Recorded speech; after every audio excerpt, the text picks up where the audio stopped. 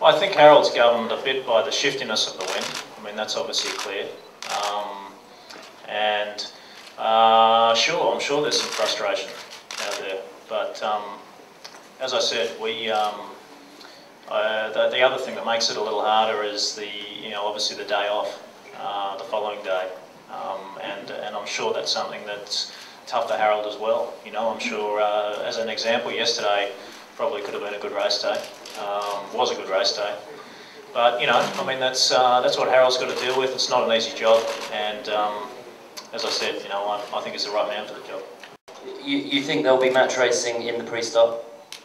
Well, the stuff we've done a bit on the 60s, in Lorient. We've done some in the Extreme 40s, Formula 18s, and it's the same game.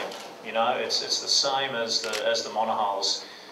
However, with this series, the start line is quite a lot bigger, so that may limit what can actually happen, especially if the wind's light. But I don't know. I mean, honestly, it's exciting because we're both going to find out as soon as we can race. And there's been a lot of talk around and about the boats potentially splitting, big splits up the race course. Do you really see that that's likely? I do, in a way. I do. I think just because of the speed differences, and the accelerations, that we're so used to, I guess, a long periods of time away in the version 5 boats, but the separation's relatively small. But if you're sailing, over 20 knots upwind, just 5 minutes on a different tack, then it's going to be a significant amount of distance. Valencia is a good place for racing. I think that's obvious with what we've seen in the past. And I think it's no secret that there'll be some challenges with the weather, during this period. That said, though, we've had, since we got here in January, we've had some fantastic days out there. And I mean, it's a little bit, that's what you deal with this sport. Any sport that deals with weather, I mean, you look at the Surfing World Tour, they've got to deal with the swell patterns. I mean, it's just something we've got to deal with. And I think, though, the 2 boats we've got, where we're at, we do want fair racing. And I think everyone in here would agree with that. We want some fair racing and some good conditions. And it's it's no one's fault. It's not Harold's fault. I mean, that's the weather. Yeah, good question.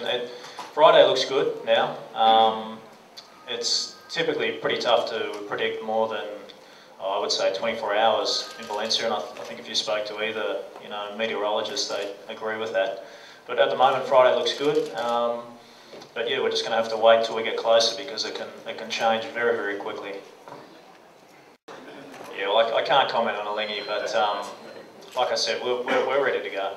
We want to race, and we'll just have to wait and see. I think it was a shame because I think this morning we probably could have got the boats going, but as I said, it's just so easy for me to sit here and say that. Harold's the guy that's got to make the decision, and I know he's trying to create the best possible race course he can for us, and I think fair enough. It's only 2 or 3 races, so it's like I said, we probably could have gone at 10 o'clock. We didn't. Look, it's Harold's call, and I'm fine with that.